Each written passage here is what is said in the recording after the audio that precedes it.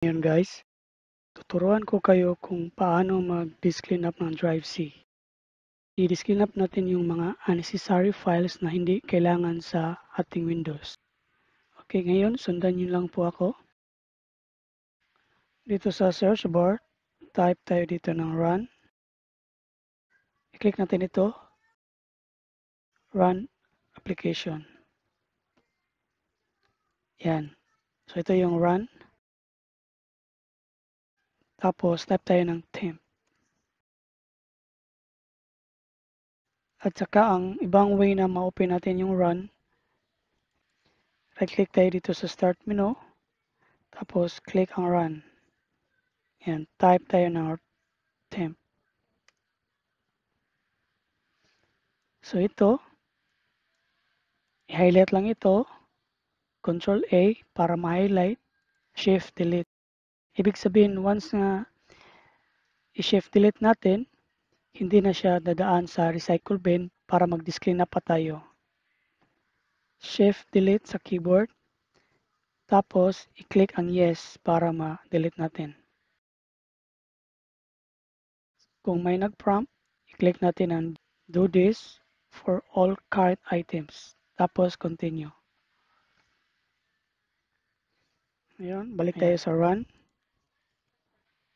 Click ang run applications. Or pwede rin dito, run. I-type natin ito, %temp, %. Tapos, okay. Yan, so lahat na ito, i-delete natin ito. Huwag kayong mag-alala kasi safety lang ito. Highlight natin, tapos shift delete sa keyboard. Click yes para ma-delete. Kung may mag-prompt, click natin continue. Yan. So next is, balik tayo ulit sa run. Type natin ang Prefetch. Okay. Tapos delete natin ito lahat. Shift delete.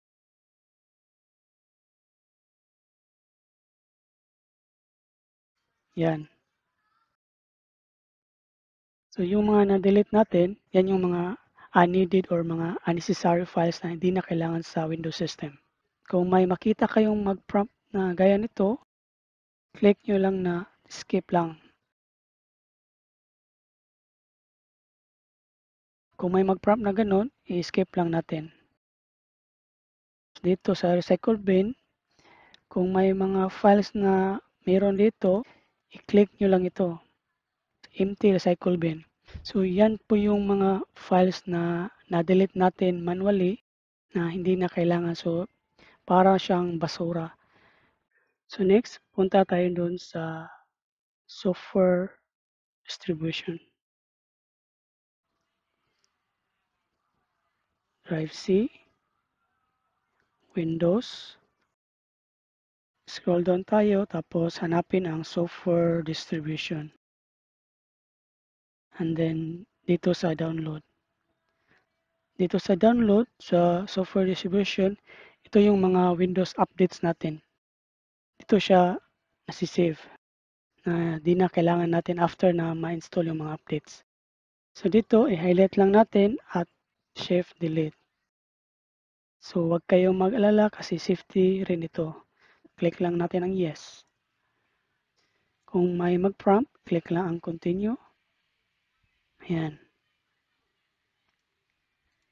After nito, i-optimize natin ang Drive C. So punta tayo sa this PC. I-right click ang Drive C. Properties. Click ang Disk Cleanup.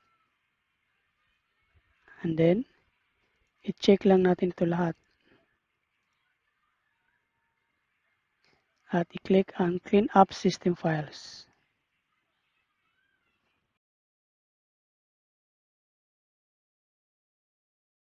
So, hintayin lang natin konti. And tapos, after nun, i-click rin natin ito. This clean up for Drive C. So, i-click lang natin ito lahat.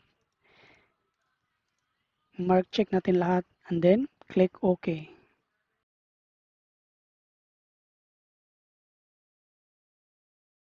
Hintay lang tayo. So itong ginawa ko guys, isa lang itong demo. Malaking tulong na ito para ma-clean up natin ang drive C na i-clean up niya yung mga unneeded or mga unnecessary files na di na kailangan natin. So click OK.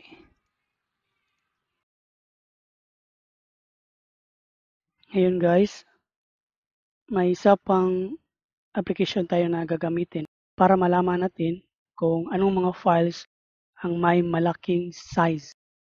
So gagamit tayo ng Treesize application. So ngayon, i-download natin ang Treesize application. So open tayo ng Google Chrome.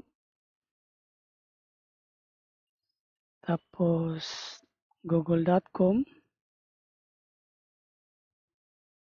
Then type tayo dito ng download Treesize. And then enter. At i-click natin itong pinaka-top. And then click itong free download. Tapos, piliin natin ang free download.